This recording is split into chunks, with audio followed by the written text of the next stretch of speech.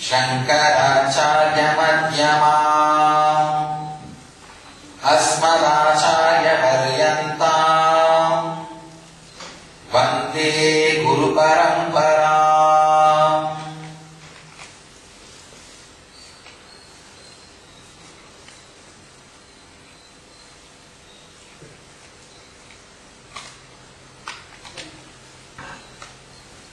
Today we will understand the truth, the deeper level truths about Seva. The consciousness out of which the action happens decides the purity of Seva. There are three levels of trust or faith happens in human being. First, having faith because no other go. Like you try so many medicine systems like Siddha, Ayurveda, Homeopathy, but the disease is not cured. Then you take up allopathy and you have to believe only allopathy because no other way. You believe that doctor, you believe that method, you go through the whole method, you go through the chemotherapy or radiation, whatever, because no other method, no other go, no other way.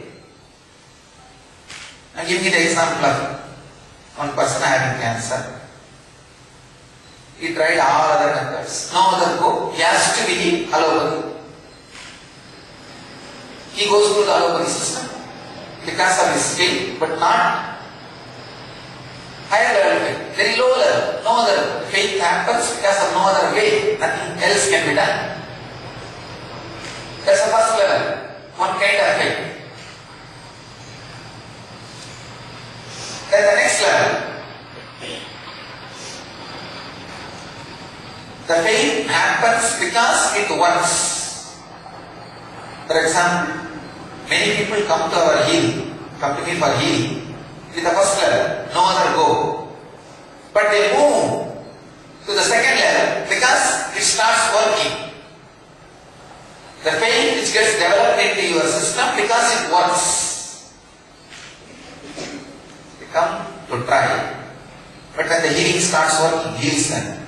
And they see their body and mind is becoming better. Then the second level trust happens because it works.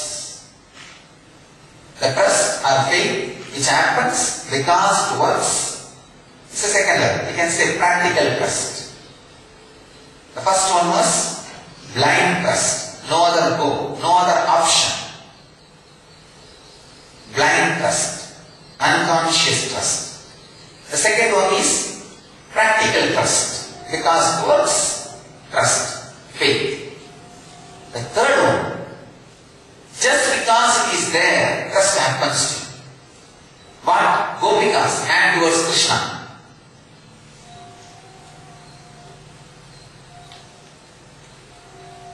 Just because it is there, simply your heart flows. You admire. You just fall for it. You just flow with it. You just melt with it. Here, this is called Rahavati. Melting, just because it is there, nothing else. Here, it is neither blind faith nor the practical faith. Just pure flow of bhakti, love. Just because it is there, you are just flowing with it. What for Gopikas had that deep bhakti, devotion, trust on Krishna? Nobody knows. No reason. Just because Krishna is there, Gopikas have to fall, no other way. By the very intense presence, by the very intense existence, Krishna commands devotion. No other way, no other go, no other reason. Because he is there, you have to follow. No way. Because Himalayas is there, You have to look up, no other way. You cannot look the Himalayas down. You cannot put your head down and try to see Himalayas, no. If you want to see Himalayas, you have to raise your head up. And your head has to be up, only then you can see the Himalayas. Same way. Because He is there, your consciousness has to look up to see His glory, to see His grandeur, and you have to fall for it. No other way. By very nature, you are inbuilt to fall for something extraordinary. Krishna is an extraordinary phenomenon happened in the body. So all gopikas have to just relax, have to just surrender. No other way. This is the highest form of devotion. Blind faith, practical faith, and extraordinary devotion. When seva happens out of blind faith, it is fear. Any work done out of blind faith, fear. Any work done out of practical devotion, greed. Any work done out of extraordinary raga is seva. Understand? I had too many idiots gathering around me and trying to serve me out of blind faith. I just want to shake. I did not even shake.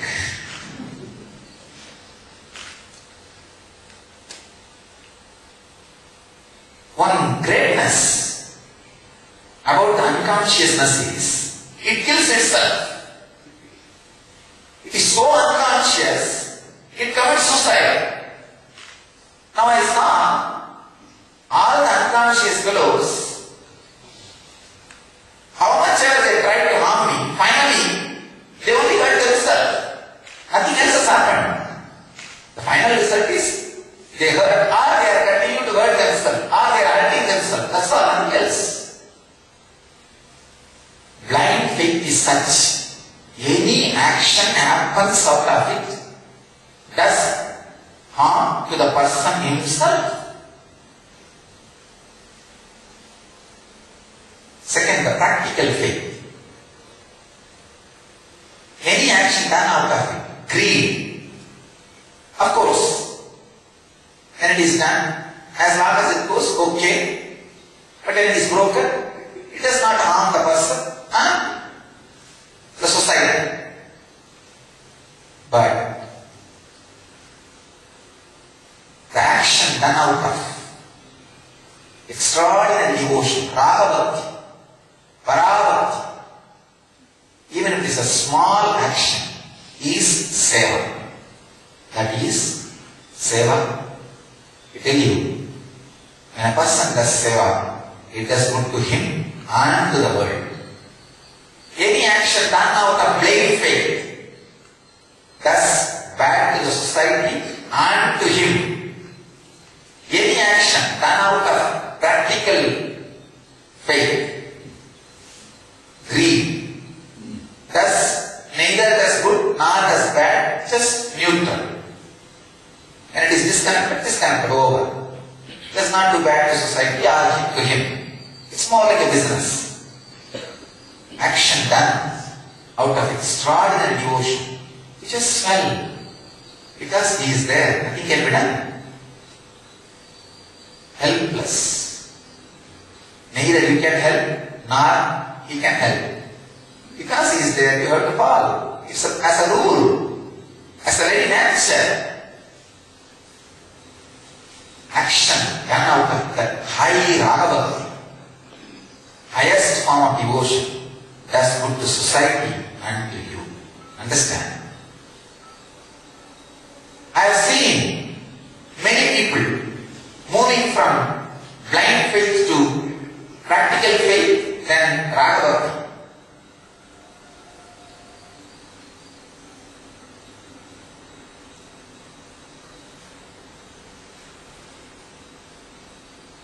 I saw too many people who are not able to, or don't want to move from blind faith to practical faith faith and practical faith to Raga Bhakti. So what to do? Too much of crowd stuck in blind faith will create a wrong tradition. I wanted to retain the purity of the Nithyananda Sampradaya. Whether it is in the form of level of devotees, or the level of organizers, or the level of acharyas, or the level of ashramics, or the level of brahmacharis, or the level of sannyasis. I wanted to retain the purity of Nithyananda Sampradaya. I wanted only the people of Raga Bhakti to create a base for Nithyananda Sampradaya. Any Sampradaya stands and serves the society not because of the number of people they have, but because of the number of people they have in Raga Bhakti, the highest devotion. All organizations built on plain faith people are political organizations.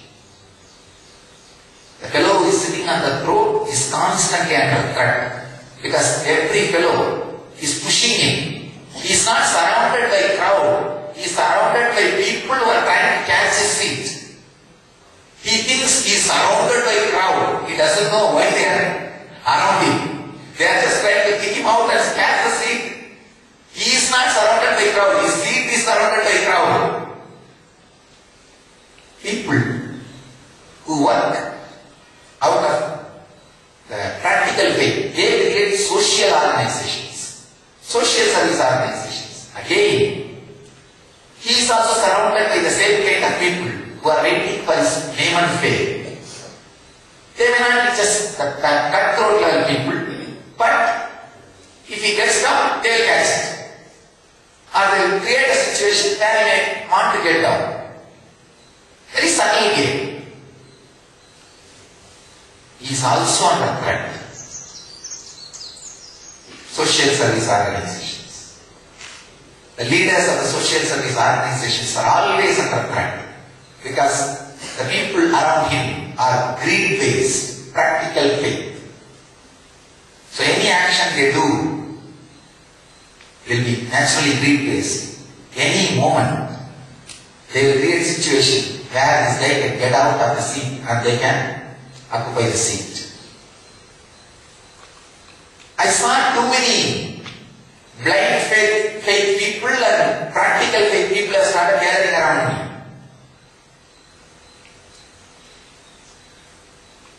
Only people who work out of pure devotion, rather they themselves do not know why they fell for him, why they have so much devotion for him, why they are not able to forget him. Just they do not know. All they know is, here this, he is ours. That's all. Gopis have no logic. Why they have such deep love for Krishna?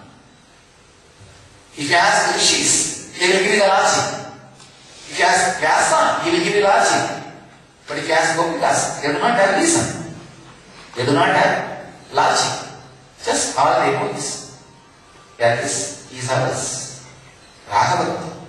Action done out of Raga Bhakti only will be service, seva.